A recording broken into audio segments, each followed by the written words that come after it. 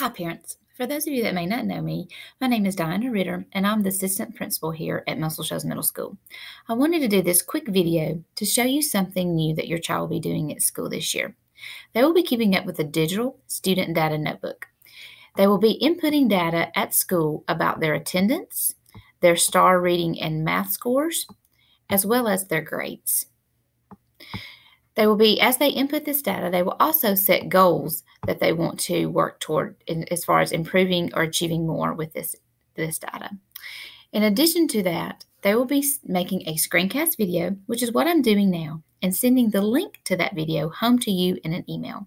So if you do not have a working email, if you would, please provide one for your child so they can be sure to send this video home to you.